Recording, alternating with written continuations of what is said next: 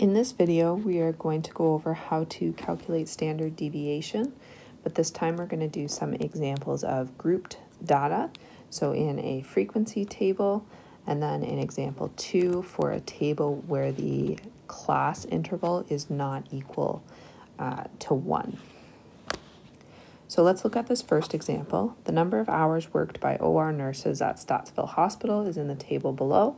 It's asking us to calculate the mean and the standard deviation. Now this is actually going to be, this is our weighted mean because we have a frequency table and our frequency is really going to be our weight. So let's find that first. In order to find our weighted mean, we know that this is the sum of our weight times our x values divided by the sum of our weights. Or in this case, we could also write it like this: our frequency times x over the sum of our frequencies. So let's write this out to find our weighted mean. So we've got 1 times 12 plus 5 times 32 plus 7 times 35 plus 38 times 8. So I wrote that one backwards. Let's switch that around. Plus 8 times 38 plus 5 times 42. And then we're going to divide by the sum of our frequencies, or the sum of our weights. So the sum of that second column, 1 plus 5 plus 7 plus 8 plus 5. This is going to give us 931 over 26. And this is going to give us our weighted mean as 35.8, rounding to 1 decimal place. Double check that you do get the same value on your calculator. By now calculating the weighted mean, now we can go ahead and calculate our deviation, so x minus x bar, and then we can calculate our deviation squared. And then finally, because we have a frequency table, we're going to multiply our frequency. So this is our column 2 multiplied by column 4. So let's go ahead and fill out the table. So we've got x minus x bar, so 12 minus 35.8. And we can continue on down the table. Just like in the standard deviation video, what you might want to do is pause the video, see if you can fill in the table by yourself, and then double check to make sure that you are getting the same values. So in this fourth column here, remember that we are taking our values from the third column and squaring them. The reason that we are squaring them is to cancel out the effect of negative values. And the whole goal of this is to find the standard deviation of the data, or how far apart the data is spread from the mean. In this example, you're doing a distribution of hours worked by OR nurses, so you would hope that the standard deviation is fairly low, that the nurses are working on average the same amount. If they're not, and the standard deviation is high, that is going to lead you to do some investigation into how hours get allotted or how things get chosen. Finally, because we have a frequency table, we have another column. We need to multiply our frequency by our deviation squared. So for the first one, we've got 1 times 566.44, which is the same value. For the next one, I have 5 times 14.44, 7 times 0.64, 8 times 4.84, 5 times 38.44. Adding it up, this is the total that we're interested in to calculate the standard deviation. Gives us 874.04. This column is important. You could expand this all out and you would have a much longer table. So for example, you would have one data point that was 12, you'd have 5 data points that were 32, 7 that were 35, and so on. So by condensing them into this frequency table, it allows us to do one calculation for each data point that is the same, which makes our calculation much more efficient. So what we have now is the value that we need to be able to calculate the standard deviation. So we can use our formula here, same as before. The only difference is that we have to multiply by that frequency, which we did in our table. So we can write this out here as 874.04 divided by 26.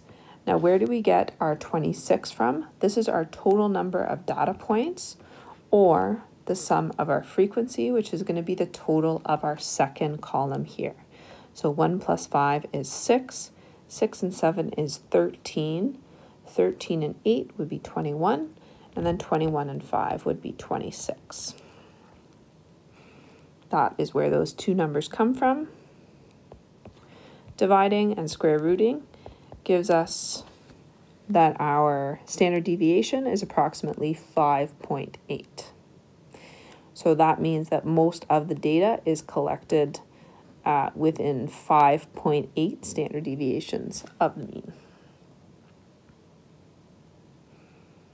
Okay, let's do one more example with a class interval that's not equal to 1. Because we don't have actual data values, our method from example 1 doesn't work.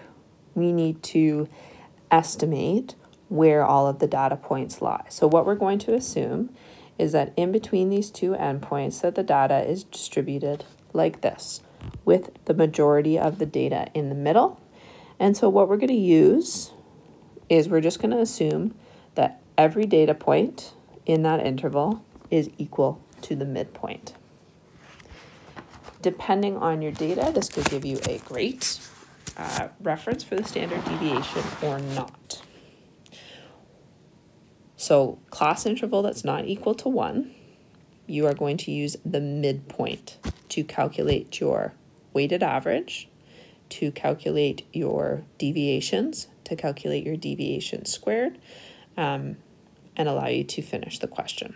So just like in example 1, our first step is to find the weighted mean using the midpoints. So the approach is exactly the same as before. We are going to multiply our weights, which is our frequency column here, by the midpoint for each of the intervals. So for our first one, we've got 32 times 550 plus 11 times 1550 plus 5 times 2550 plus 2 times 3550. And then we're going to divide by the sum of our frequencies, which is really our total number of data points. So 32 plus 11 plus 5 plus 2. This is going to give us 545 over 50, which gives us a weighted average of 10.9, rounding to 1 decimal place. Double check on your calculator, make sure that you are getting the same value for the weighted mean. Once we have that weighted mean, we can now calculate our deviations squared, and then our frequency times our deviation squared. So let's go through that. Just like in example 1, what you might want to do is pause the video, complete the table on your own, and make sure that you're getting the same values.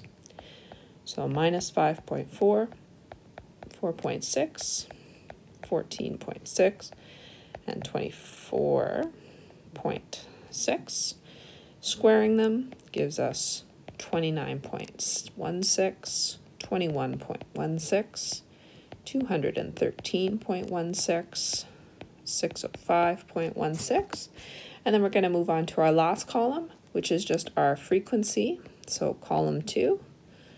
And we're going to multiply by, let's see, column 1, 2, 3, 4, 5 in this one. Our deviations squared, which is going to give us 933.12, 232.76, 1065.8, 1210.32, Now we need two totals in order to be able to calculate our standard deviation. The first total that we need is same as above.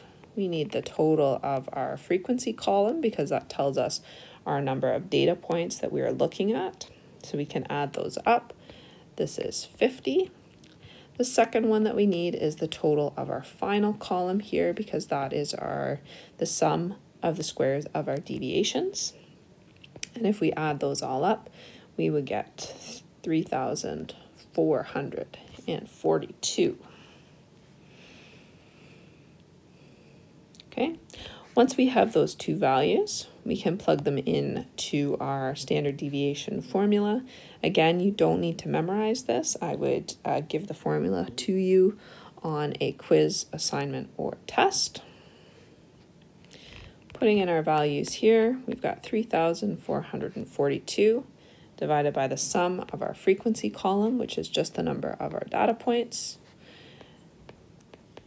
Evaluating that gives us a standard deviation of 8.30. We are also asked to calculate one more thing in this. We found the standard deviation. We're also looking for the median. So let's do that before we conclude.